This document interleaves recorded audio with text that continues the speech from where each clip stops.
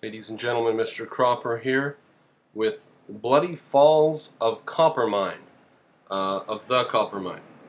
Madness, Murder, and the Collision of Cultures in the Arctic, 1913, by McKay Jenkins, Jenkins, published in 2005. Perfect condition, beautiful book, beautiful binding. Probably has never been read, certainly doesn't look like it has, no notes in it. $1 at Strand, shameful. I read this because I've been on a binge for books and information about the Arctic lately, which may have started with having watched Ice Road Truckers, I think maybe, I don't know, but I watched all those and now have read several books about Alaska and northern Canada and the Arctic and so on. And they're easy, fluffy books to read. I read them when I'm yawning and bored and tired of the other stuff that I'm reading. Oh, now I apologize if my voice is flat with this microphone. I don't even know where the microphone is at on this computer. There's just this little green dot where the camera is, and I don't know. It's a Macintosh flat panel display thing. So, anyways, on to some tidbits from Bloody Falls of the Coppermine. Now this is a story, not a story, it's a historical recounting of a couple of Eskimos who murdered a couple of priests clear up in Eskimo land. And the Canadian Mounted Police went up there, arrested them, and brought them south for trial. And I don't recall what the sentence was, but I think that they gave them a suspended sentence and sent them back to their homeland and stuff. The first jury said they're not guilty, but the judge let it be known that that was not going to fly and ordered a retrial. And the second time they convicted them, but just sent them back to their village. Anyways, that's not really what we're going to get out of it. We are, being the philosophical historians that we are going to get some information out of it obliquely or something like that. It talks about how the Eskimos created soft leather by making clothes out of caribou hide. You may know that leather has to be softened with rotten stuff. A leather tannery is a place with just about anything that will go rotten in water, and then you dip the leather in the water or soak it in the water or whatever. Really putrid, rancid, just about anything that'll go rotten. And take the water from that, rub it on the leather, softens the leather. And I was wondering, how would they do that up there in the cold, where you just don't, there isn't that much stuff to make go rotten, and so on, and where would they keep it? And it's so cold, it would, it's like living in a refrigerator up there. So stuff couldn't go rotten, and how would you have soft leather? And they wear leather all the time. That's all they wear is furs and stuff. Well, it turns out that they rub brains on the hide, and that helps make it supple. And then in order to make it rain resistant, they smoke it. I would think it would be rain resistant already, but that's what it says here. That's on page 10. Now, the next bit is instructive for anyone who's not an atheist. People who believe that events have to have willpower behind them. The Native Americans were so damn stupid they thought that there was a willpower pulling water downhill. It was the spirit of the stream which wanted the water to go downhill. And there's a willpower for the trees moving in the breeze. There's a willpower behind everything in nature, if you ask these people. Monotheists, modern Christians, generally say there's only a willpower behind a limited number of things, namely the creation of the universe, the creation of man, and so on. So it's a primitive anthropogenic belief that there's a willpower behind things. Actually, things can just be. They can just happen. They can simply exist. They don't have to have a willpower behind them. But it's very difficult for us to imagine that. I mean, still, when something goes bump in the night, you think that there's a willpower, there's an entity something's made it happen. It couldn't just be the broom finally fell over, or something, vibration, leaning on the fridge and the broom falls over. You immediately think there's a willpower, there's somebody doing something. So it's obvious, it's a way of thinking.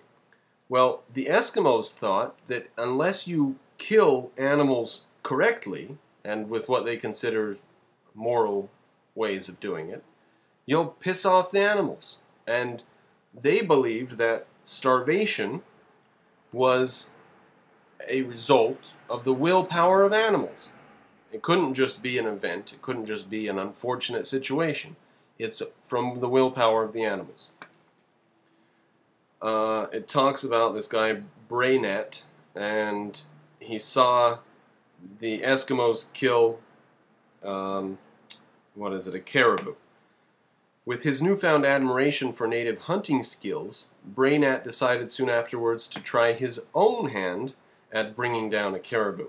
Armed with an old carbine, now this is one of the priests that ends up getting murdered. Armed with an old carbine, he managed to shoot an animal, but his prey did not die. It lay where it fell, quivering. Rather than spend another precious cartridge, he smashed the butt of his rifle into the caribou's skull, killing it instantly. But now he had no knife or axe to dress the kill. Instead, he undid the girdle on his black cassock, tied it around the caribou's neck, and dragged it to the top of a nearby woodpile. Now, that doesn't sound too bad to me. I mean, it wants to save ammunition. Ammunition's very, very precious and expensive. Everywhere. I mean, back then it was so expensive it had to be made by hand and stuff. And so it's much more expensive compared to the cost of it now. And in addition, they're way up in the Arctic. They can't get resupplied with ammunition that easily. So it's not that bad to hit the thing on the head and kill it. Word quickly spread among the Indians. They were horrified at the blundering indignity of the kill. Braynet had disregarded rituals of respect for prey animals that hunters had long held dear. His actions might, at the spirit level, cause the caribou to let the people starve. It was a major scandal among the whole population, Braynet wrote. The spirit of the caribou, thus struck, would go and tell all the rest of its race. These would never come back. Very shortly there would be complete famine, an utter disaster.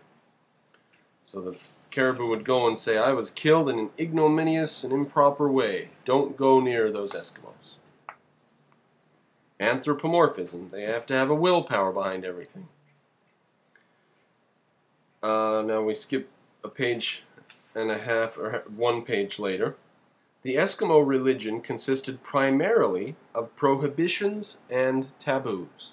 They did not have a sophisticated philosophy of the world. They were like overgrown children, it was said in this book right here by people. Of course, that's not a politically correct view today.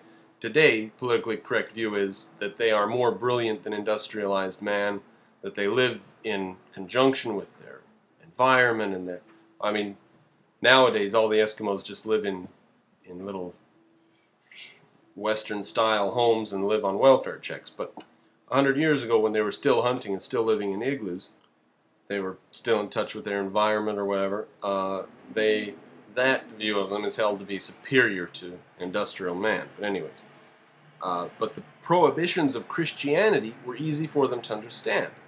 You tell them about the great sophistication of your religion and the philosophical depth and everything.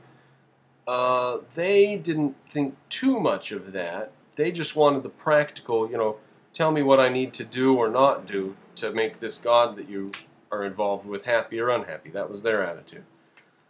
So the taboos of Christianity seemed reasonable to Eskimos. Here are a few things that the Eskimos believed. They believed that sickness, famine, and death were caused by the breaking of a marrow bone with the wrong kind of hammer, or the sewing of deerskin clothing before enough days had elapsed from the killing of the last whale or walrus. So you kill a whale or a walrus, and you have to wait a certain number of days before you can sew deerskins together. To avoid breaking these taboos meant prosperity and good health. Adding notions of sin and salvation seemed perfectly logical. So they already had these views that you can't do this or that silly little petty thing. So why not add things in like you can't touch your private parts, and you have to be married, you can only have one spouse, you can't steal, you can't kill. Why not add a few things? Now, they were told about the prohibition against working on the Sabbath, and this had some strange results. Page 13 here. Around Christmas time in 1908, an Eskimo couple came to this camp and said, "We've had a disaster." They left another couple, including the man's sister, behind at a camp. Their dogs had already died of starvation, so they're going out for a rescue party to come back and get the other two. So the Eskimos put together a group, and they're about to head out, and someone points out, "Today's Sunday, we can't begin any journeys today." So they waited till midnight. And they waited till after midnight, then they finally set out. Quote, "A fair day had turned foul, with snow blowing into great drifts that covered any sign of the sled trail. The search party had no luck." They couldn't find what they were looking for. Later that evening, the man of the abandoned couple turned up, barely alive. So there's a man and a woman still left behind. The man turned up at a cabin 3 miles north of the Cape of Smythe Encampment. A second search party went out immediately and found his wife, a half-day's journey away, sitting beside a dead fire, her hands and feet completely frozen. Now, this Eskimo, a strong, strapping man who made it survived with everything intact, was a Christian and knew about Christianity and so on. So this Stephenson, I think it's one of the two fathers, maybe not. This Canadian guy asks the man, "You've known Christianity for 10 years. You know more prayers than any other Eskimo. You're very careful not to break Christian commandments. You don't work on Sundays. You don't eat a meal without saying grace." Quote, "I asked him whether he had ever heard that such things as leaving his sister to starve to death were also against the law of the Lord." Not his sister, I think, but his wife. And he replied that he had not heard anything about that. So it's not Christianity, the philosophy of the value of people didn't sink into them. It was a practical way for you to survive better, get to the afterlife better, etc.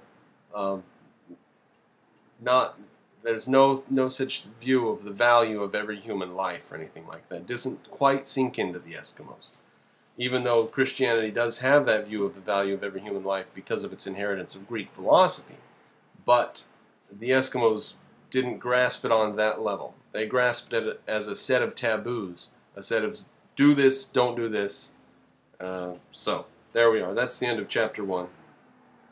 Chapter 2 starts out with a quote from Will Durant, Our Oriental Heritage, his book, Our Oriental Heritage. "Of what are you thinking?" Perry asked one of his Eskimo guides. The Eskimo guide answered, "I do not have to think. I have plenty of meat."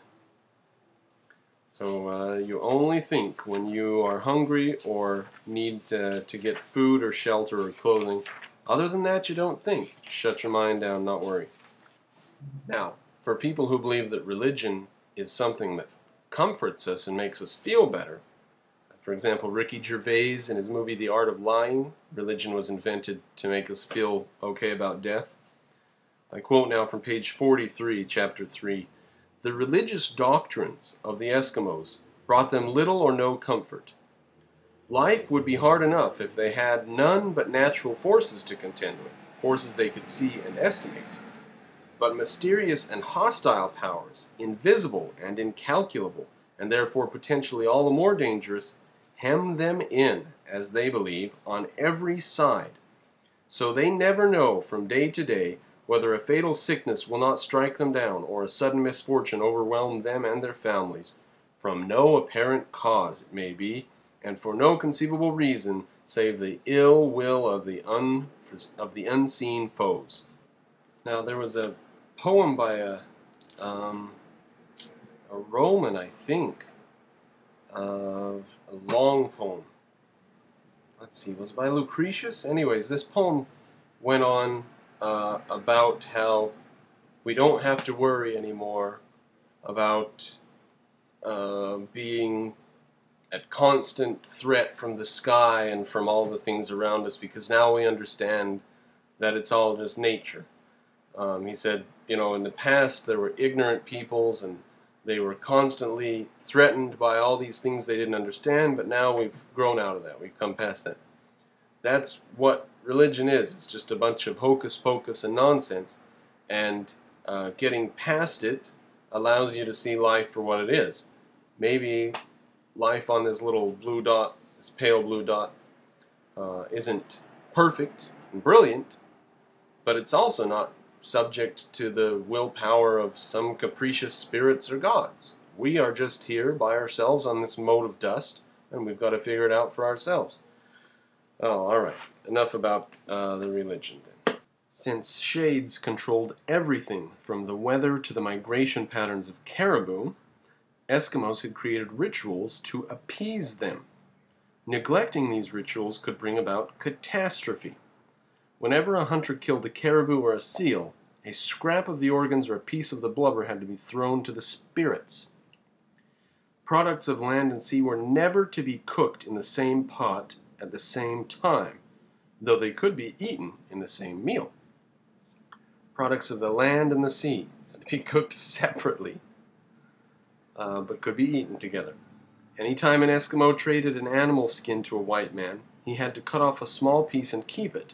Otherwise, all animals would leave the country. That would piss the animals off, to have the white man take all of their skins away in boats or whatever. Yeah. What a weird idea, huh? As a rule, animals were considered far wiser than men. Isn't that a disgusting culture, to believe that animals are wiser than humans? Animals knew everything, including the thoughts of men. But there were certain things animals needed that they could not provide for themselves. Seals, for example, needed fresh water to drink, but since they lived in salt water, they had no way to get it. So the seals would allow themselves to be killed in exchange for a dipperful of fresh water from the hunter. If a seal was killed and not offered water, all other seals would hear of it, and no smart seal would ever allow itself to be killed by that hunter. What a strange idea. Why do they allow themselves to be killed by us? Oh, because they're thirsty. Likewise, polar bears in the afterlife desired tools like crooked knives and bow drills. Since a bear's soul remained with it for 4 or 5 days after death, I guess that's something that they tested and knew to be true, hunters would hang these tools beside a drying skin inside their snow house. When the bear's soul was finally driven from the house, it would take the souls of the tools with it. Of course, the tools remained behind, but the souls of the tools went with it. And I'll bet that those tools could be used again in a like manner, providing yet more souls of more tools for more bears. Who knows, though? If malevolent spirits seemed capricious in their visitations, they could also be conjured and driven off by shamans who knew incantations handed down from men of the first times. Pause there for a minute and consideration of the Greek attitude. The Greeks thought that spirits and gods and ghosts were capricious, malevolent, much like the Eskimos did.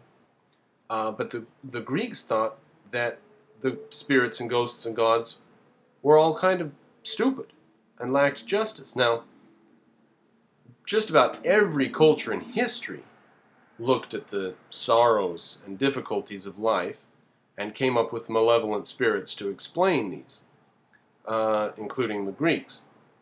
But no other culture besides the Greeks came to the conclusion that man is therefore better than the gods and the spirits. Only the Greeks came to that conclusion. And as it says here, the Eskimos even thought animals were smarter than humans. It's just a shame. Now it talks about shamans and the power that the shamans have. Shamans could enter a trance during which they were possessed by a familiar or spirit guide who would give the shaman access to the spirit world.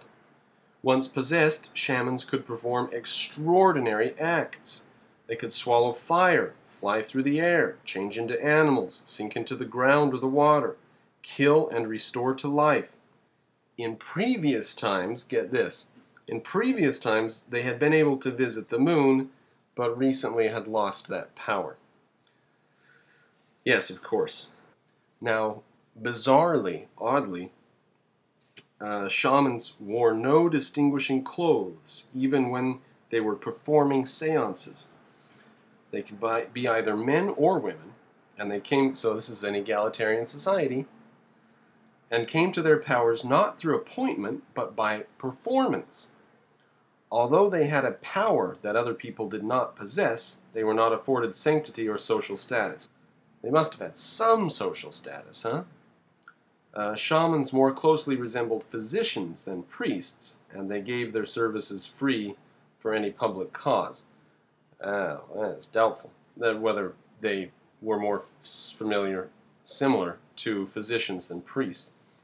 But an interesting point here, if they came to their powers not through appointment by performance, but by performance, then it's interesting to think how they came to their powers, because we know now with retrospect they really didn't have any powers. It mentions a shaman lady who turned into a wolf in order to make the caribou hunt better or something like that. And she made a bunch of thrashing noises and put her head down underneath some stuff, and then she raised her head up and she had two big wolf canines in her mouth, and she went "Rawr!" and then went back down and took them out of her mouth. And everybody in the igloo swore that she had turned into a wolf. Now, trickery and nonsense and magicians' tricks like that are how the shamans raised themselves to the position. And these were the most sophisticated people in the culture. Now, once in a while, there must have been an individual born who was individualistic.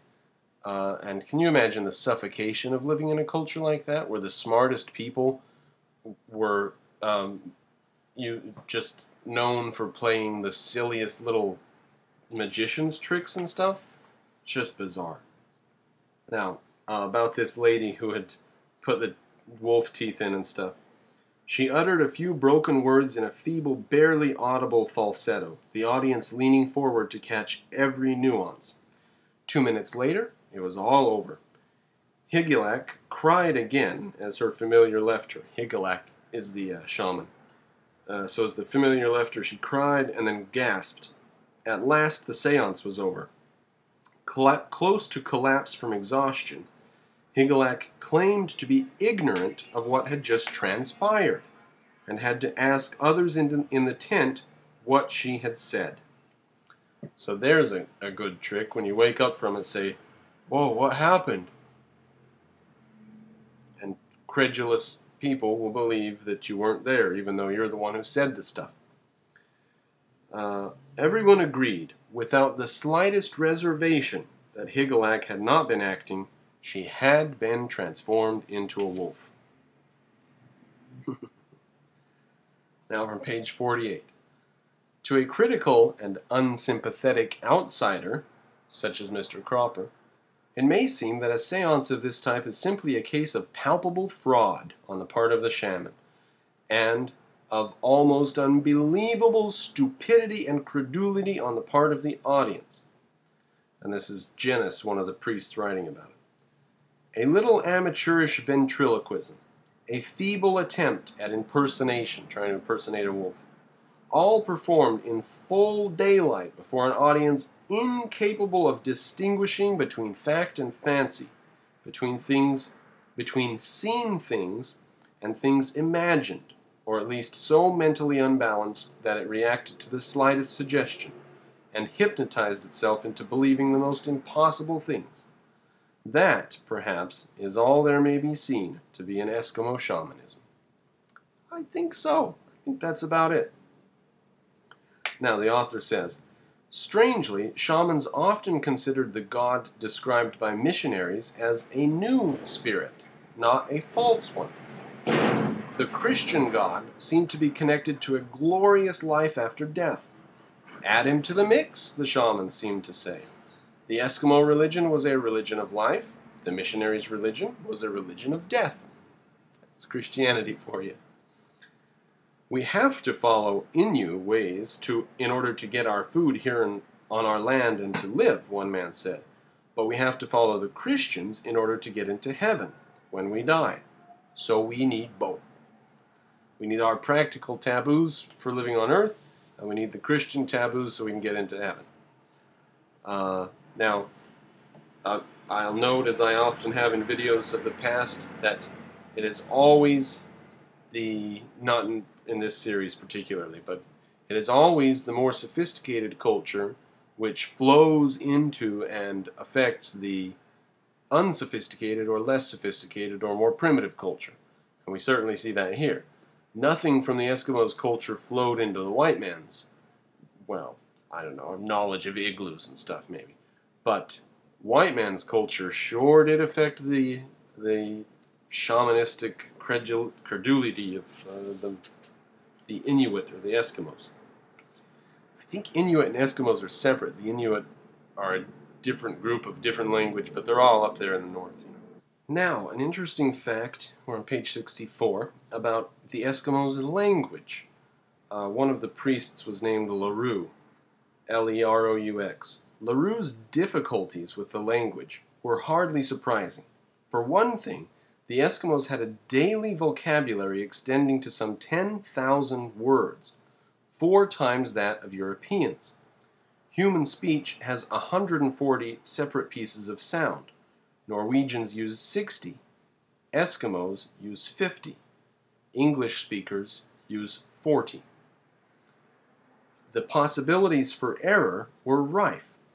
In one dialect, the word utuk means a seal sleeping on ice. Ujuk is a bearded seal. Ujuk with just one J instead of 2 is soup. Uksuk is the fat of sea animals. Utsuk is a vagina, and usuk is a penis. English speakers use 4 forms of a noun. Man, mans, men, men's. The Greeks used 14. The Eskimos used 27. The Eskimo language had evolved to a precision that astonished its first Western listeners, and vividly reflected the subtle relationships that they had with the land. Now, I pause for a minute there. It's not necessarily, we shouldn't necessarily call it sophisticated. We might call it burdensome, messy, oversized. The thing is, when you start writing things down and making rules for things, you can eliminate redundancies and things that aren't necessary and simplify the language.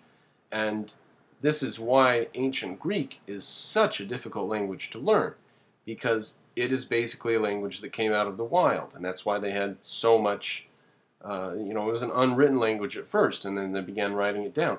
Later on, languages that developed didn't have that many vagaries about them, and they were written languages right off the bat, so you have a different situation. Now, about the Eskimos and all the words that they had, what did they use all these words for? There was no direct translation for fish, but there were distinct words for Arctic char, depending on whether the speaker meant Arctic char that were running upstream, Arctic char that were moving down to the sea, or Arctic char that remained all year in the lake. So, instead of this is sort of like there are a lot of things that need to be named and talked about in a given context, and for Europeans, we wouldn't just have one single word for having ideas or thinking or contemplating, right? Because it depends on what you're thinking or contemplating about. If it's thinking or contemplating about something that's not true, like just a fantasy, you might be daydreaming. If it's thinking or contemplating about the truth or falsehood of a scientific view, you might be said to be investigating or studying or whatever. We have many, many different words for the context in how you think and what you think about and so on. The Eskimos, of course, didn't have any use for that. We had one word for fish. Then you can name different types of fish. They couldn't get along by just saying fish. They had to have all the... So you see, it's the context of the language. Our language needs multiple words for thinking. What are you thinking about and why? And we've got dozens of words for that, compared to the Eskimos, who have dozens of words for different types of fish, but no particular word just for fish itself. So, interesting point about language there. For Arctic natives, precision was a matter of survival. What astonished the Eskimos, of course, was how strangers could expect to survive in this country without such language.